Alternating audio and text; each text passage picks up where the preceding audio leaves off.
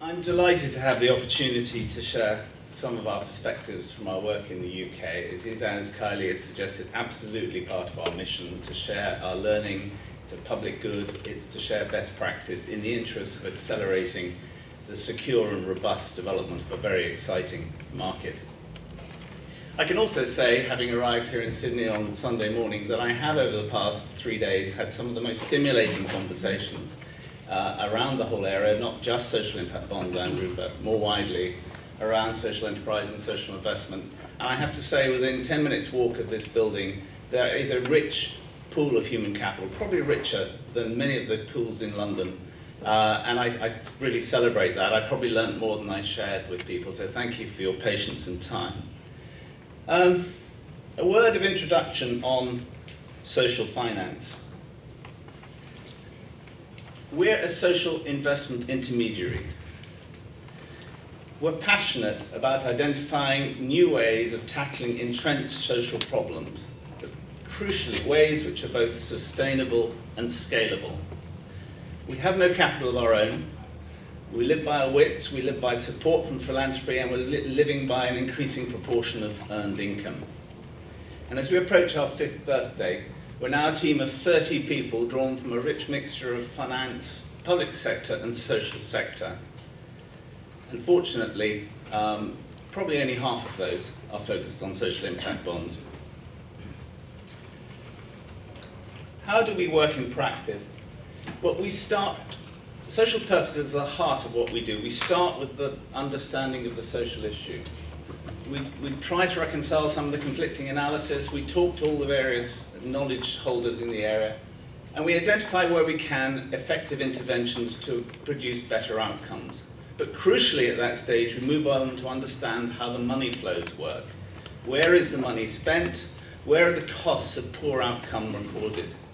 And then we look at different ways of moving those revenue flows around in the hope that we can identify a business model which will lead to both strong social impact, but crucially, a robust financial return.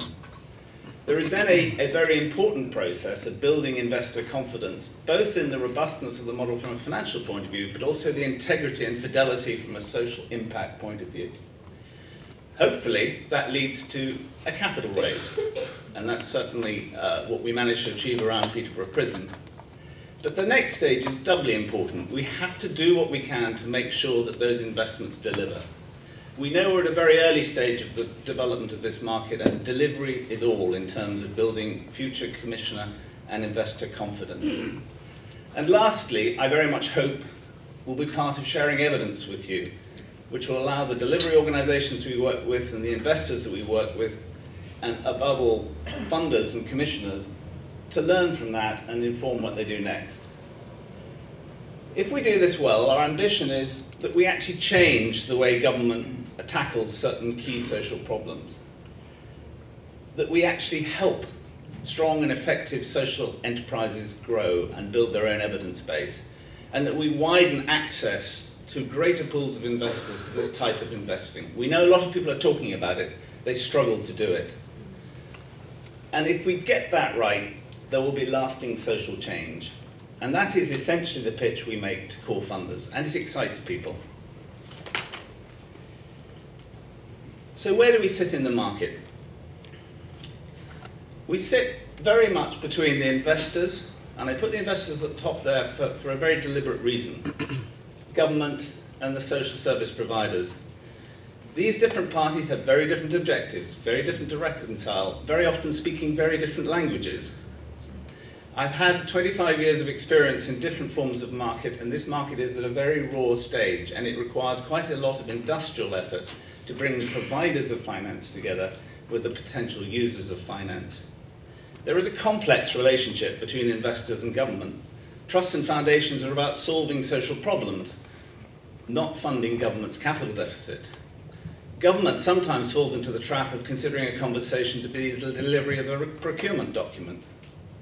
And social service providers are wrestling with a new world in which some aspects are very, very close to their hearts and others are completely new.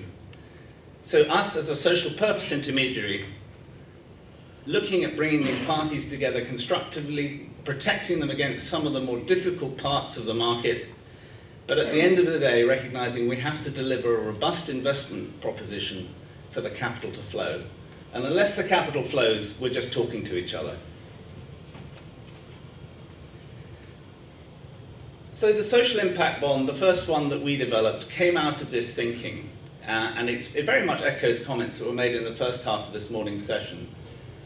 There is a vicious cycle, particularly in environments like the UK with reduced resources. Increasing proportion are going on acute spend. The political imperative to deliver acute services means less and less is going on early intervention, which of course leads to a spiralling of negative outcomes and further pressure on acute budgets. We very much sat back and said, how do we bring forward investment to support the early intervention in the strong expectation that there would be tangible savings which would help finance a return on that investment? And so we created the social impact bond. I completely accept the observation that it is not a bond, but for the purpose of this discussion, let's stick with that label. This injects early finance in a way that could lead to a very positive cycle, which would free up resources from acute spend to be reinvested in early intervention. It's my hope, particularly in areas where we develop a strong evidence base very quickly, that in some ways the social impact bond becomes redundant within 5 or 10 years. It serves a purpose at the moment for making very transparent what we're trying to do, both for government, for the social delivery organisations, some of whom who could not cope with capital on their own balance sheet, and for the investor, who is suddenly excited for the first time that there is a chance for a social outcome to directly trigger a financial return. So I think the clarity of the various roles in a social impact bond is very helpful to develop and accelerate thinking, but I very much look forward to the day when social service delivery organisations take the agenda and run with it, and that some of the complexity of this financing is reduced to a much more conventional relationship between capital and organisations.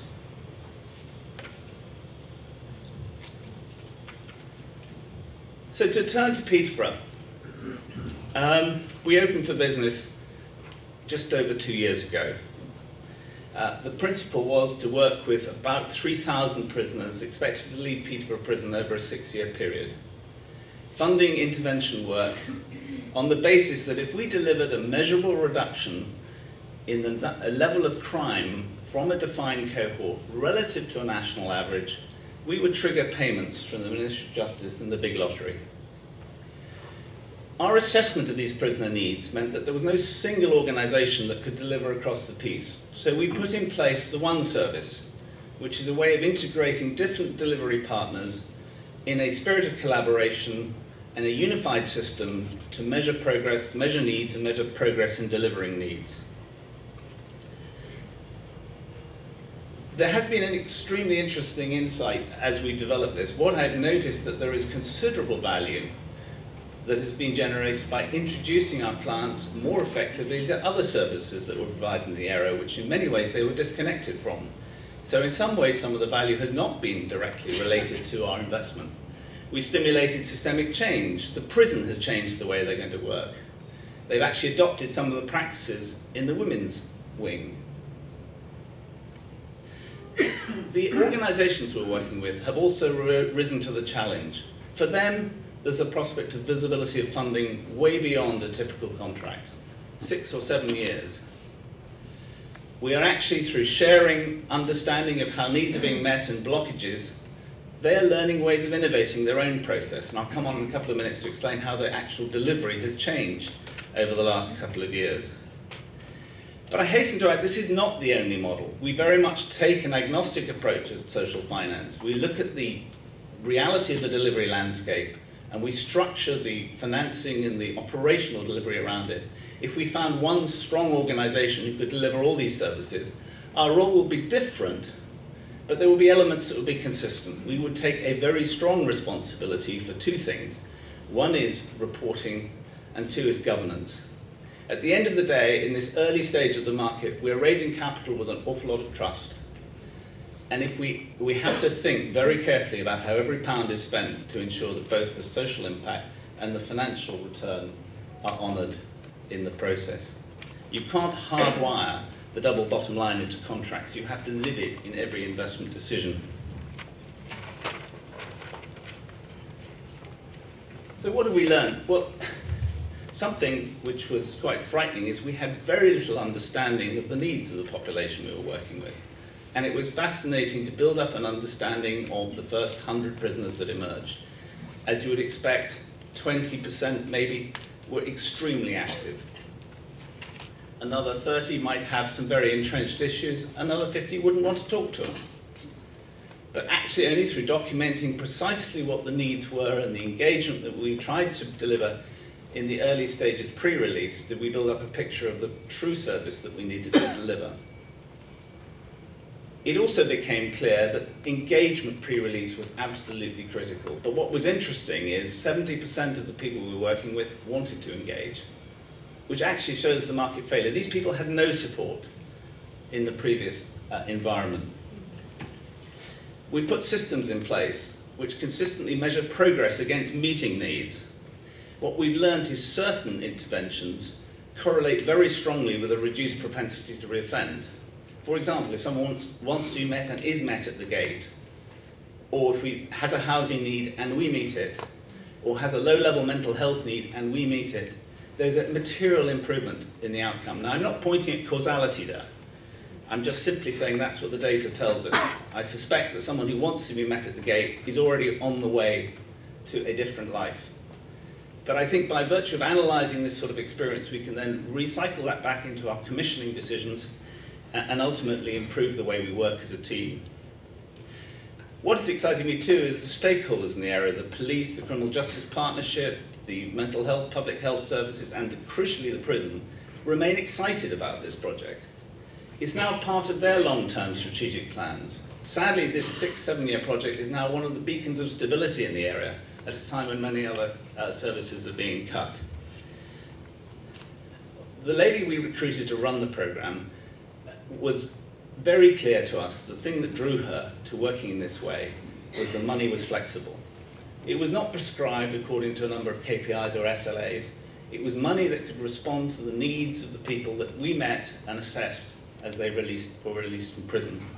And that power of the project, I think, is something never to be forgotten. There is also a very simple thing, which is doing simple things well and consistently is actually quite difficult and requires quite a lot of innovation. But I think we've seen real value in terms of increasing our engagement with prisoners pre-release, assessing their needs, and actually updating those needs, because the needs of someone just on the eve of release are very different from the needs that they acknowledge when they've been in the community for a month or so. What do we need to do differently? Well, one of the things we found very difficult is that as caseworkers develop close working relationships with individual clients, particularly around that moment post-release when they deliver on housing, when they deliver on access to benefits and maybe drug treatment, that relationship goes very deep and is very difficult to migrate. And in terms of the resources and the scarce resources, we have to migrate people to volunteer support networks within a matter of 4 months. So we've looked at, with lower risk, lower need prisoners, bringing volunteers much earlier into the process and the triage, and that's led to a very constructive relationship with the full-time caseworkers, whereby there's a handoff that occurs pre-release, and the volunteer relationship can revolve around those immediate events post-release. We've also, I think, been very comfortable or very pleased with the way we've been able to meet some of the short-term needs, but the longer-term journey back to employment, back to a more resilient lifestyle, is one of the big conundrums. We're looking at all sorts of ways of deepening our support around motivation, around conflict resolution, but this, as I see it, is the real priority for the next phase of the project, is to go very deep in this area. But this is precisely the value of this way of working. We have 6 years to constantly innovate and draw in learning, and I hope at the end of the process have something we're very proud to show. I mentioned data. It lies at the heart of what we're doing, but this is data that the delivery organisations own. They collect it, they input it, they understand it, they design the schedules that we produce. But it provides a very rich agenda for a whole series of questions. We can identify, for example, when the prison is making it difficult to get into a particular wing, because you can see underperformance developing in certain areas of activity. Equally well, we can see where needs are being expressed but very poorly met, which can then inform the commissioning decision. We brought on recently a much more intensive low-level mental health support, because it was an area where we were clearly failing. And as I said earlier, we can actually begin to identify where certain events seem to correlate strongly with a lower propensity to reoffend. Fortunately, we moved on in terms of other areas of application. We're delighted that we're on the verge of a project at Essex County Council to work with adolescents on the edge of care. We've won 2 contracts recently in the Welfare to Work agenda, part of the DWP Innovation Fund. Together, both of these have required us to raise a further £5 million, which we've managed to secure. There is also ongoing a further activity in the rehabilitation of prisoners, where we're advising 2 consortia. What's increasingly emerging is that government is reaching out to us to help them look at ways in which they could design metrics and analyse costs. So some of our activities and some of our earned revenue is now through consulting work. Some of the frustrations are that if we sit too closely with government, we cannot then, through procurement rules, come around and raise the capital on the other side. And therefore, we're as exposed as the rest of us to a weak market where investors are lost without some of the intermediation skills that we can bring. Nevertheless, we feel that for government to put contracts that are sufficiently savvy in how the market works is actually a way of accelerating the development of a deeper market. We're also working around the issue of rough sleeping. Now, interestingly enough, in the homelessness case, the Greater London Authority is not focused on cashable savings. They've identified £5 million as a desirable amount of money to spend so long as a desirable outcome is achieved. They realise that actually effective delivery and risk transfer is as important a rationale for this type of working as simply cashable savings. What's exciting is that following Peterborough, this way of working has become a legitimate policy tool. I'm aware through a recent report of 28 different initiatives throughout the UK. Some of them are tiny, but there's a way of working here, a way of thinking about costs and outcomes, which is extremely exciting. But as you know, this is now a very international dialogue.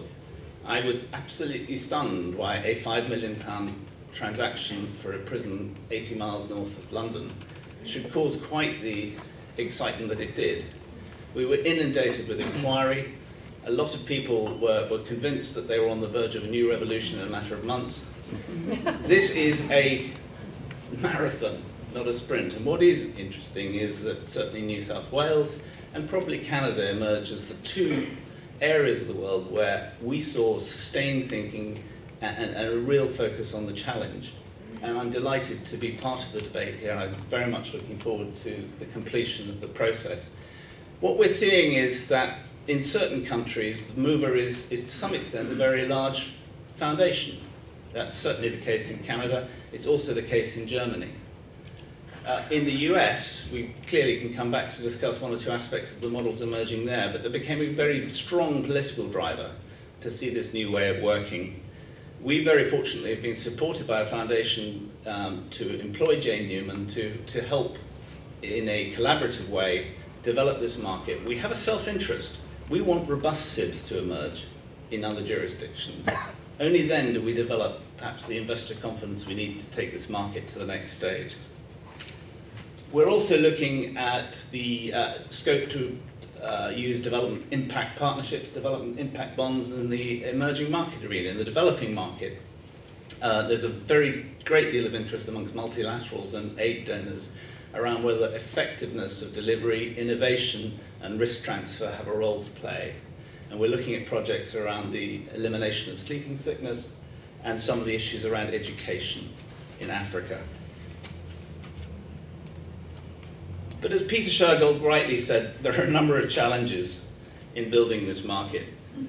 This, in a simplified way, is the, shall I say, the criteria, the rather demanding set of criteria I think you need to have in place to identify whether a SIB has a chance of running.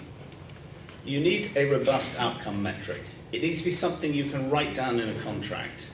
It needs to have within it a clear thought about any perverse incentives that might arise around delivery of that impact.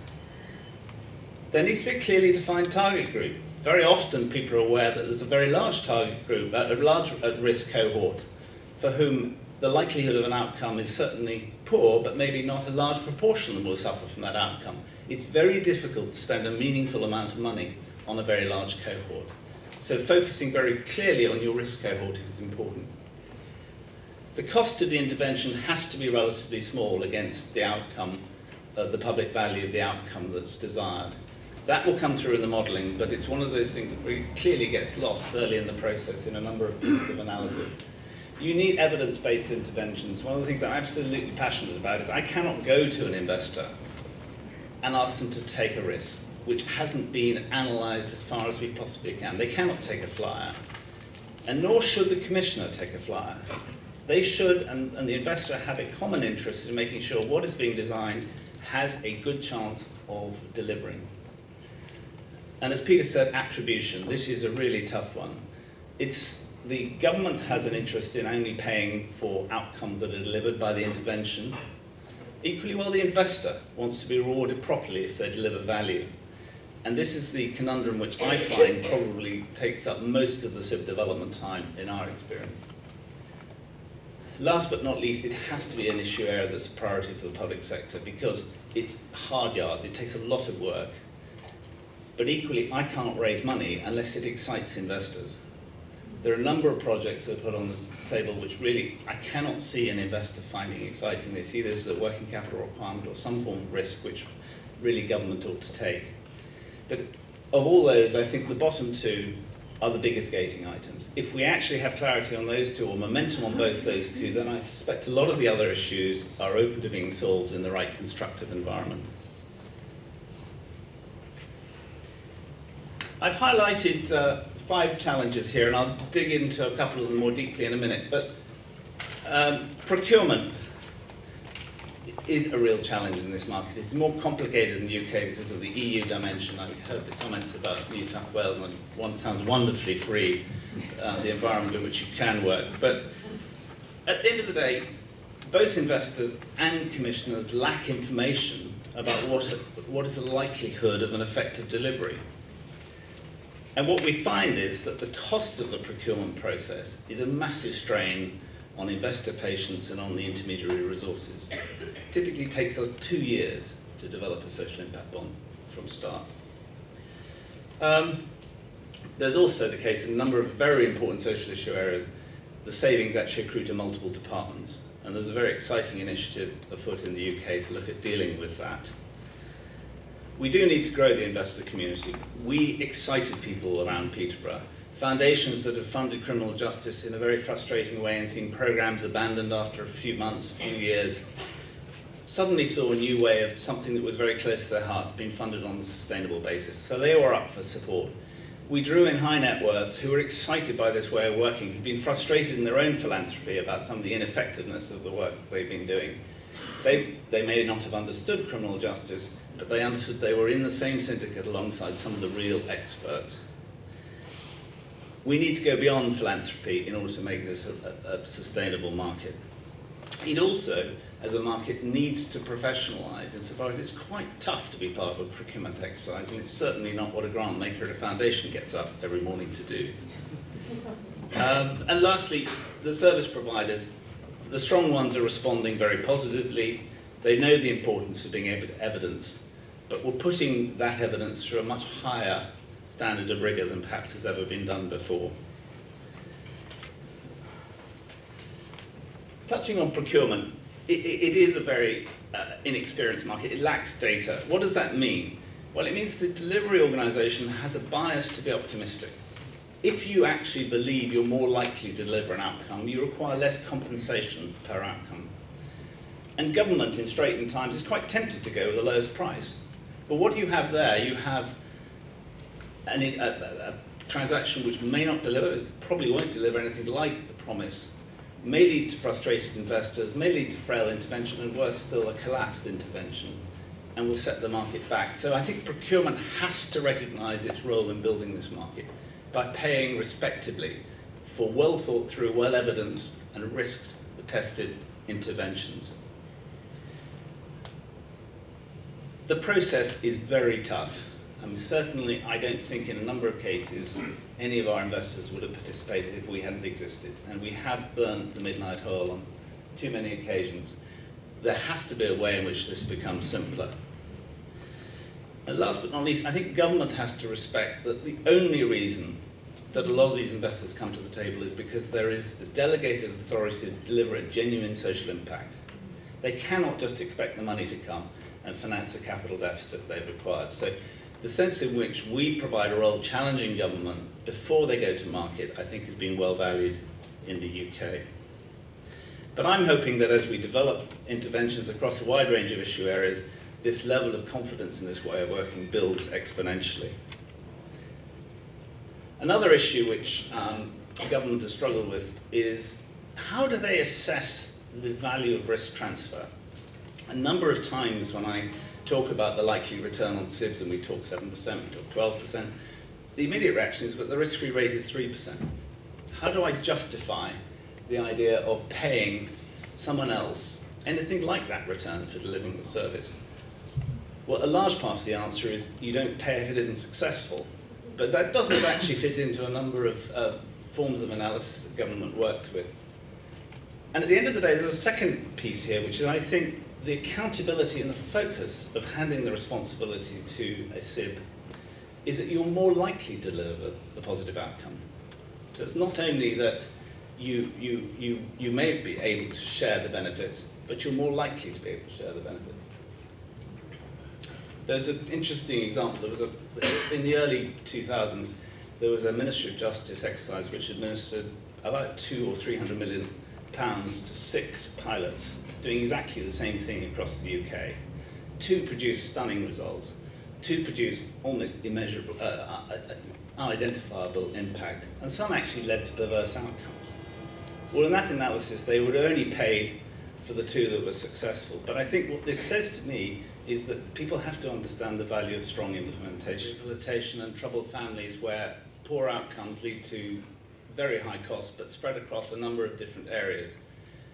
Excitingly, I think government in the UK has acknowledged this and is looking, and I think you may hear more about this later, at the idea of a central outcomes fund, which would actually top up outcome payments from individual commissioning bodies. I think this would also bring to the table much more experienced procurement expertise, more experience around assessment of value for money, and lead to a very strong emphasis on capacity building throughout government. So a relatively small amount of money, which would probably only pay a minority of the outcomes costs, could have a very important flywheel effect in the UK. But turning to the investors, I mentioned that we need to move on from the trusts and foundations, but for the moment they are an extremely engaged group. My sense, and where we get a lot of traction, is not when government asks them to respond, but when we go and research a social issue, identify a new way of working in an issue which they care about deeply, and take the solution to government. And government at that point becomes a partner in solving the solution. That is the sweet spot in terms of the current market for investor interest. So the work we're doing with adolescents on the edge of care in Essex, that was oversubscribed. High net worths are keen to get involved.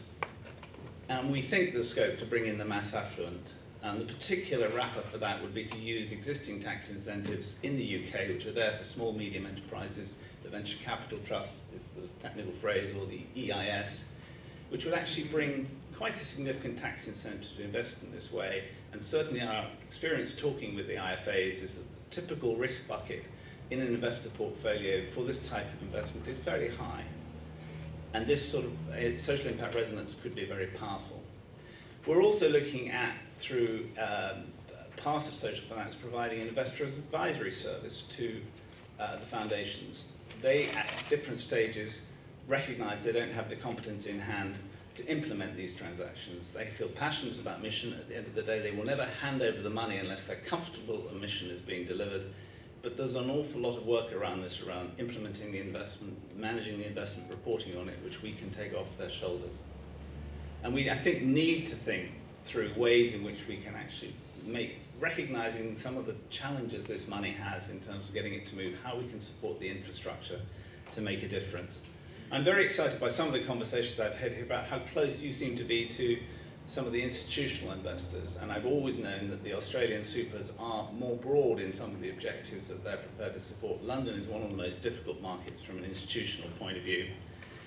I was very interested when we were launching Peterborough. I got a call on the first day from a chief investment officer of a pension fund who said, I want to be the first to invest in this. And I was somewhat taken aback because I hadn't expected this type of call. But we spent time on the phone with his actuary, and when I explained he could lose all his money, it was quite clear where that conversation was going to go. But I did have the opportunity to talk to the actuary. I said, well, what would it be that would make the difference here? And he said, well, clearly, if you could guarantee principal, that would make a dramatic difference to the risk profile in the portfolio. If you could show me a portfolio of social impact bonds where there's diversification of risk, that would make a difference. And if you've got evidence of delivery, that would make a difference. Not rocket science, but very helpful to get that type of guidance. Another conversation I had was with the local authority pension fund. He said, David, if you could get 4 or 5 of these SIBs in a portfolio, let's say 20 million would be the minimum, and you could show me they were delivering, I would buy them in the secondary market. So I can then talk to trusts and foundations about an earlier exit for that capital on the basis they don't have to stay the course to the final payment date. In the UK, we have an extraordinary bit of the jigsaw, which is big society capital. I think a large part of the reason that 450 million of dormant accounts was devoted towards social investment was central government excitement around social impact bonds. We now have to bring that to life. What is happening in the UK is a number of funds being seeded, which will have a broad remit, much broader than social impact bonds, but for whom social impact bonds become an important part of their portfolio. That will, I hope, and I'm sure, will accelerate the professionalisation of the market. It makes it so much easier for us as an intermediary to know we have a partner who's able to engage in quite a sophisticated type of discussion at short notice at strange hours of the day in order to get some of these contracts delivered.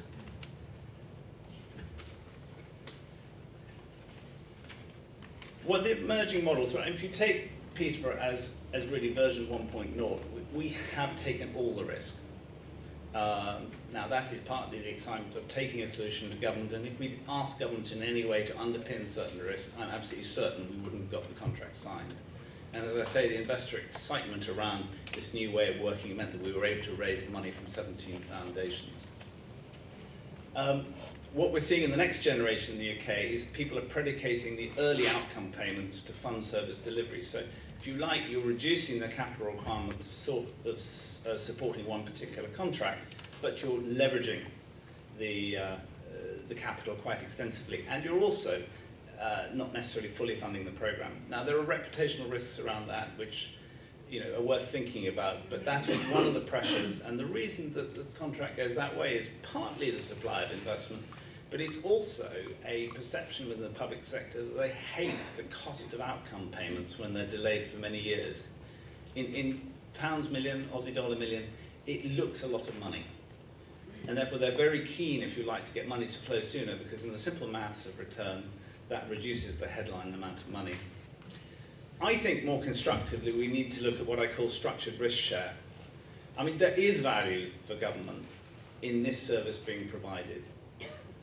What they're keen to do is make sure that there is a very clear incentive on the providers of capital to deliver the positive outcome. So there is a discussion to be had about whether being available to deliver an availability payment, if you like, is something that's a legitimate way of using public funds, perhaps to reward no more than the risk-free rate, or perhaps even less than the risk-free rate, with the real purpose of the investment being the triggering of an outcome payment on which there's much more risk. And my sense is that some of those structures, certainly when we're looking at the developing markets, that's the way the market will move. You don't lose the accountability that the investment process brings, and you definitely provide the incentives for innovation. But you do perhaps provide a market which is going to grow more rapidly, and then you get closer to what I would call a social impact bond, i.e. that there is a core level of return which is relatively certain, and I could see these being described as bonds. And when you get to the challenge of introducing these to portfolios, we have to talk the language of a portfolio manager, and they have bond funds. They don't have limited partnership funds in anything like the same way. So, those are my thoughts. I think we are at an extremely exciting moment.